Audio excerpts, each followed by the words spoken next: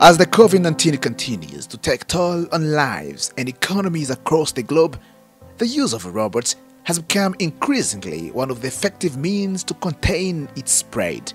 The government of Rwanda, in partnership with the United Nations Development Programme and the government of Japan, has deployed 3 disinfection robots to reinforce its efforts against the virus.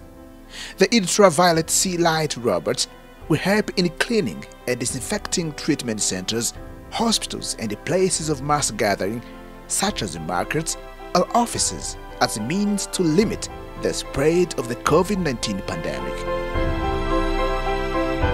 Their unique features include the UVC lamps that emit ultraviolet light which destroy the virus, bacteria or any other microorganisms. This robot has the capacity of killing microorganisms like for a room of 2 to 3 meters, it uses only 6 minutes. While for normal decontamination system, they were using 30 minutes and then waiting to use the room like after 10 minutes. While this one, they continue to operate in the room after the contamination. In May 2020, Rwanda, in partnership with the UNDP Rwanda, deployed 5 smart anti-epidemic robots to minimize the contact between patients infected with coronavirus and health workers. Anti-epidemic robots and this new set of disinfection robots form a complete package of infection prevention and control. The first ones were mainly to help doctors, nurses, their daily works. These ones are coming to help in cleaning surfaces and places where people could catch infection, not only in treatment center but also in the public. So it's a complete package of infection prevention control with ultraviolet robots and management of cases with the support by robots that help doctors and nurses on duty.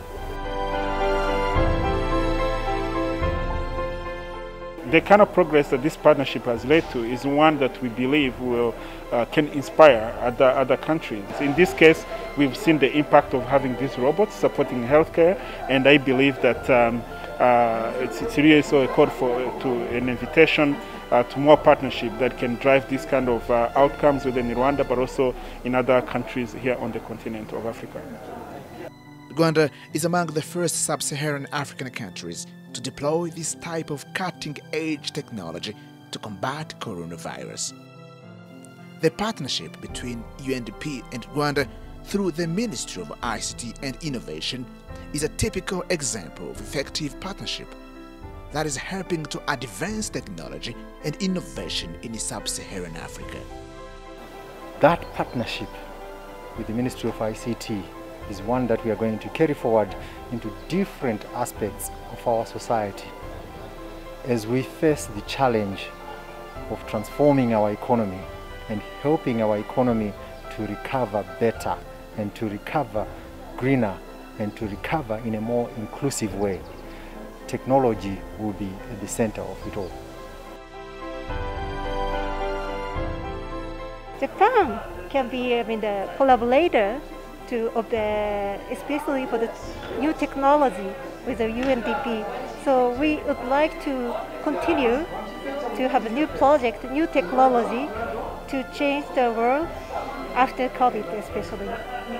The outbreak of coronavirus has ignited the interest in using robotics to contain the spread of infectious diseases such as COVID-19. With the development of telenursing, robots could help combat future pandemics.